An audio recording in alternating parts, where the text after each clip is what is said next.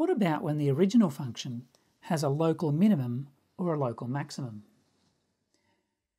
Well, think about this. As the original function decreases towards this local minimum, as the original decreases, the reciprocal is going to be increasing.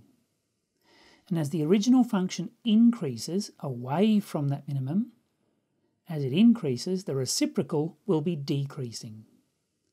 So the reciprocal function is going to increase and then decrease and have a local maximum. Conversely, if the original function has a local maximum, then the reciprocal function has a local minimum. Let's try drawing the reciprocal of this graph. So let's start with the y-intercept. The original function has a y-intercept at negative 1.75. Well, negative 1.75 is negative 7 on 4 because it's 1 3/4. So the reciprocal is going to be negative 4/7. So it's going to cross about here. Not quite sure where to write my coordinate just yet. It's going to have discontinuity. The original function is 0 here, so the reciprocal is going to have discontinuities at these points.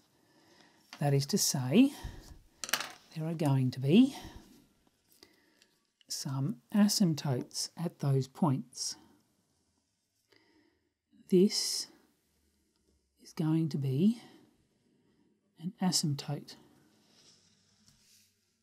And so is this.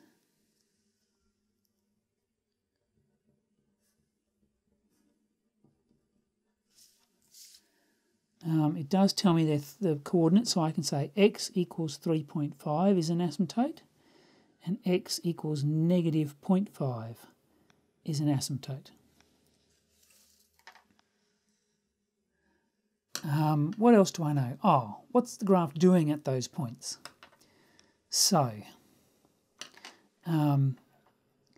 here the graph is getting very small but positive. So the reciprocal is going to be up here. Here it's getting very small but negative. The reciprocal graph is going to be down here. Here, the graph is very small but negative, so the reciprocal is going to be here.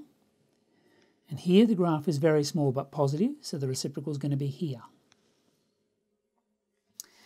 There's another asymptote here, as usual, across at x equals 0. There we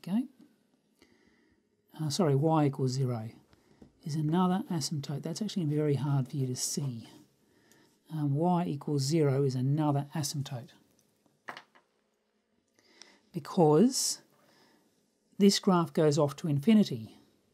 So as it's getting very, very large, its reciprocal is going to be getting very, very small.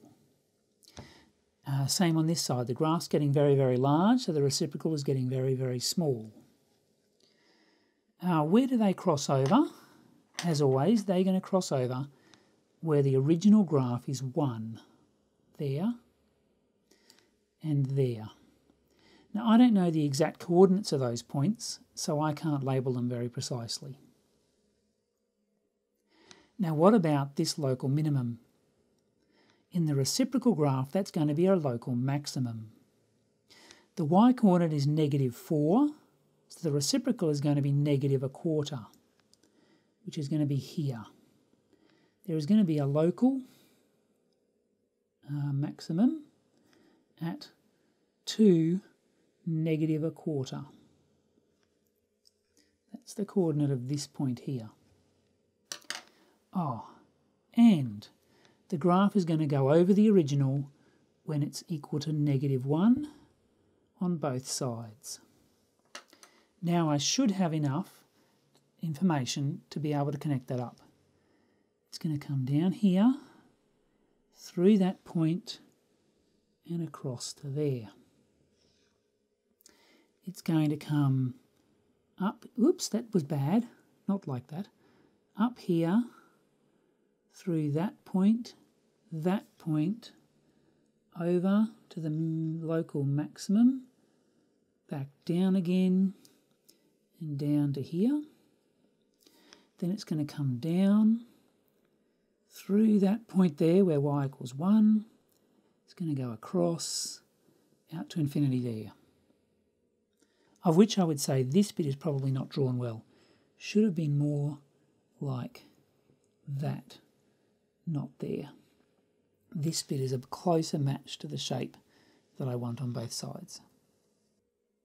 And there in pink is my reciprocal function 1 over f of x.